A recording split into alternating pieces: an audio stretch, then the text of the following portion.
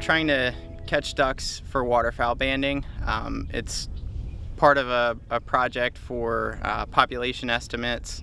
The data that we collect can be used for harvest estimates, population estimates. We can kind of determine home ranges, basically where we band birds and then where they're harvested. We can kind of track, where they've come from, where they've been, where they wind up. And Kate just likes to pull the sled to get her exercise, so we just take it out there just to turn around and pull it back. A version of CrossFit. So basically we'll start out at a site like this.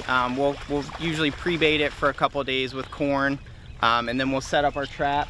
It's a welded wire trap, and we just have posts that are kind of holding everything together. And then we have a mesh net that goes on top. Once they're in the trap, we'll go out with a net, we'll dip all the birds out, hold them all in a crate or in a pen, and then we can band them all and release them all together. Each bird, we record the band number, we record the age of the bird, the sex of the bird, so male or female. We usually try to record molt patterns, so is it currently molting, has it already molted? Those are the feathers, so they replace their feathers annually, and so we try to tell at what stage they're in. So that was a green-winged teal. They're pretty common here in Delaware. They're actually the smallest North American waterfowl, and typically this time of year we're targeting black ducks, but obviously we can't choose which ducks go in the trap. So this trap is being set right now for black ducks, but any bird we get in the trap we will band.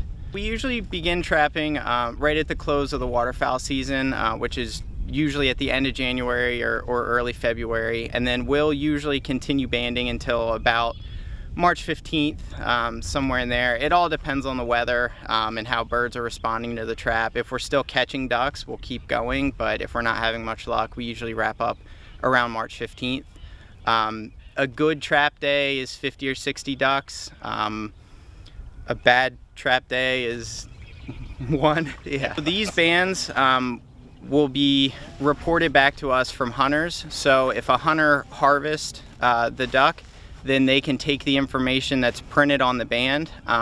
All of the bands have a website.